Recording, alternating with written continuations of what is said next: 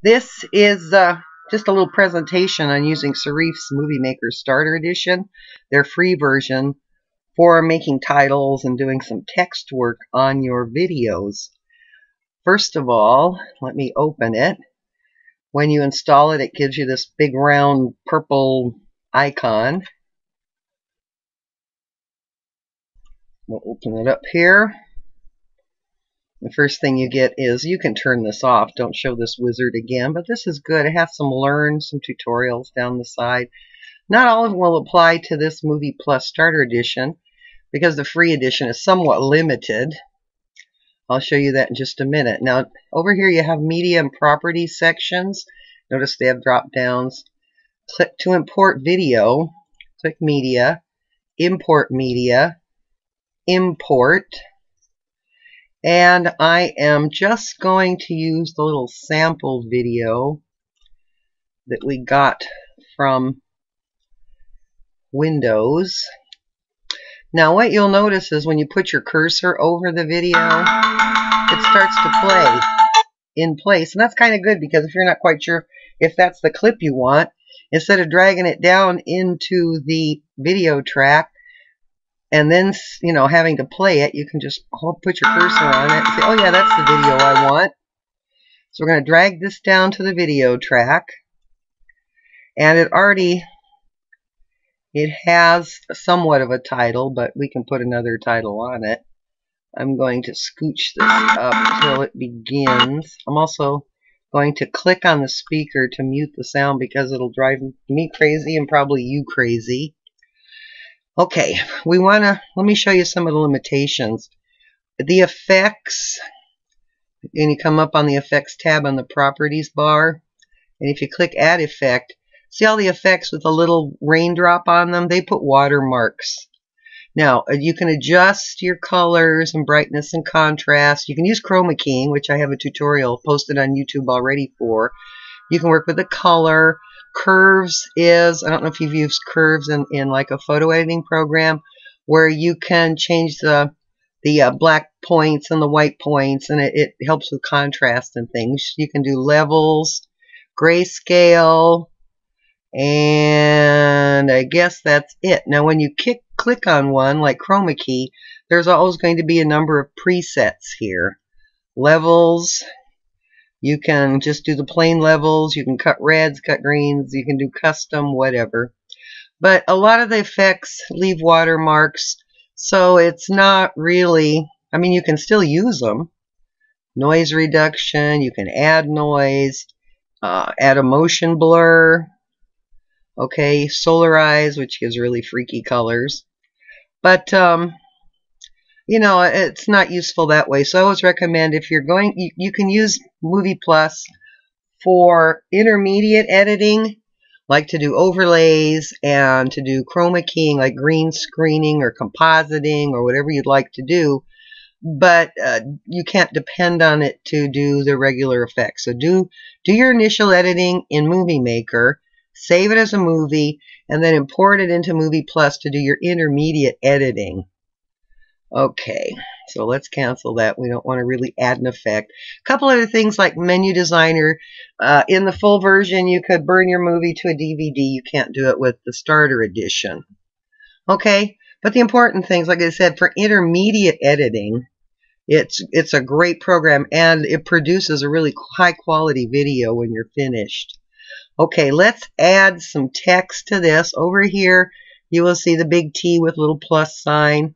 Click on it, and it will give you a place to, to type. Over here, it'll open in the properties bar. You'll get format, properties, animation, and effects. So if you want to put, and I'm going to scooch this over. I don't want it there. Let's put it here where we don't have any other title. And then what you can do is you can just here. Okay. You can just start typing. This is my title. When you do title, you should always do, whoops. You should always do capital letters. There we go. I've been doing chores all day and running errands, so. Okay, this is my title. Now, if you want to change, you notice you have fonts here you can change. You can change the size. You can bold, italicize, underline. You can place it to the left, to the middle, or to the right. Then there are fills. You can fiddle with the transparency. You can put a line around it. And then there are the effects again. And these are all the styles. Look at all the styles you can apply to your text. So, and just like every other program that does text, click. Whoops. Here, let me move this down. You can make it bigger, which I will, so you can kind of see what I'm doing here. There we go. Not too big, because I'm going to do some things to it. Okay, so let's bold. Just click bold and you get bold. And let's say I want to, say I've highlighted title, and I want to apply this style. Just click. Okay, and I want to change the, I don't know what this one is. You can see it's putting the, whoops, it's putting the examples up over here to the side. Let's make it,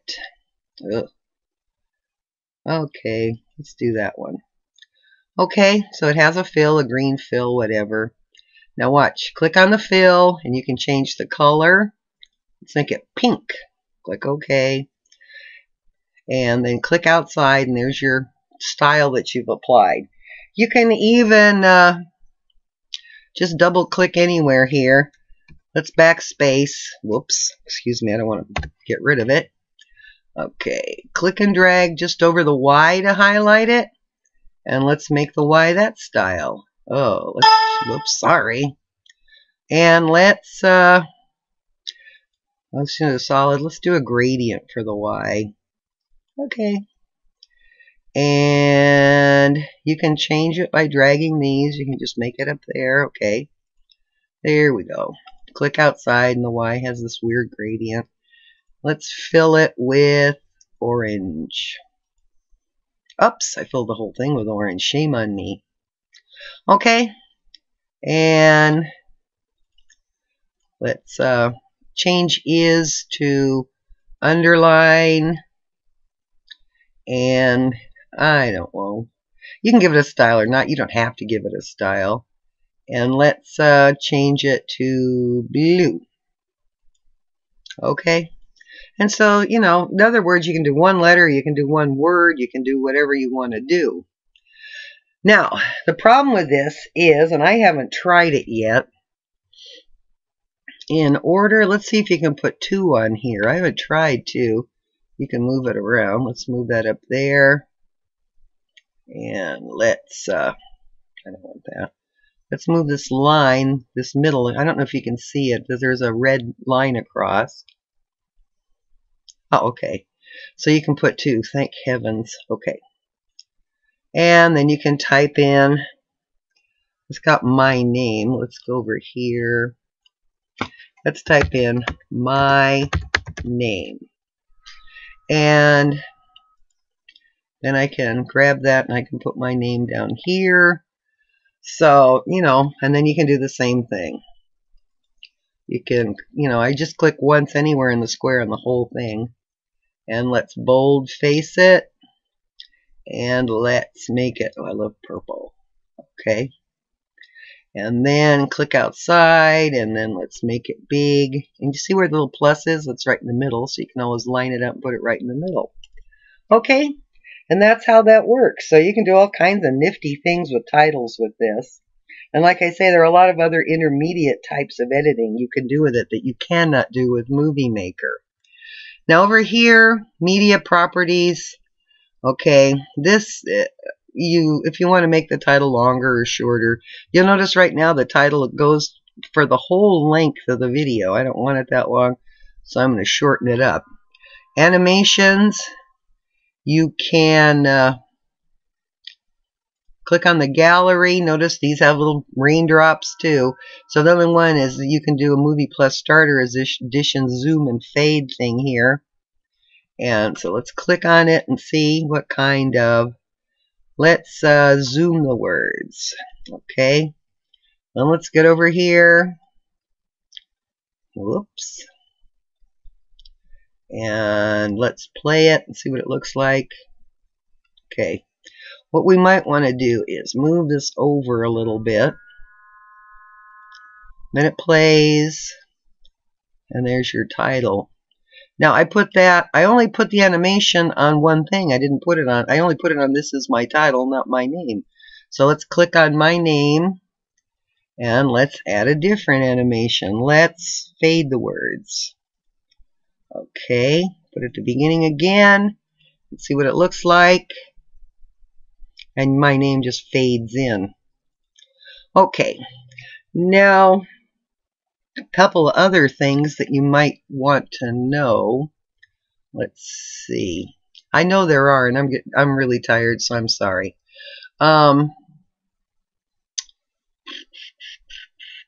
Well, if there is, I'll just have to email you or something.